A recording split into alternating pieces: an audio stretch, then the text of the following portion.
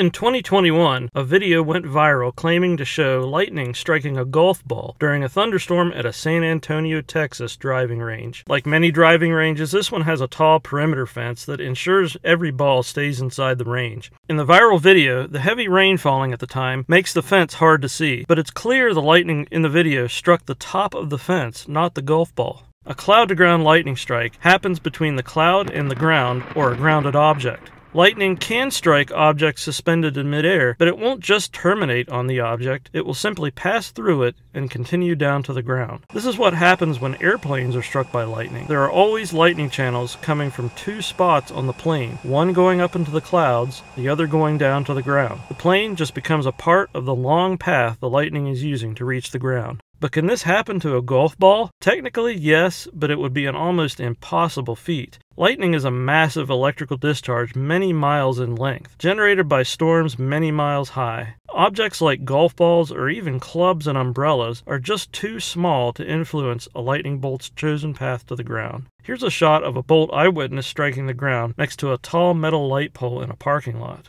That means that the only way a golf ball could be struck is if one were launched right into the exact path a lightning channel was already going to occur at the exact moment the bolt happened. A bit like the DeLorean in Back to the Future. Is this what happened in the viral video? There's no evidence to suggest that it did. Again, we know the lightning bolt struck the perimeter fence because the channel terminates at a higher elevation than ground level. If the bolt hit the ball inside of the perimeter fence, the channel would have continued down to the ground and it would have looked something like this. For the golf ball to have been struck, it would have had to have been launched over the top of the fence at the exact moment and location of the lightning bolt. If that 1 in a billion scenario had actually happened, the ball, or what was left of it, would have ended up outside of the perimeter fence, not inside. So what about the ball of light at the base of the lightning channel in the viral video? This is a common feature seen at the point lightning strikes the ground or a tall object. Here are a couple examples I've caught on video.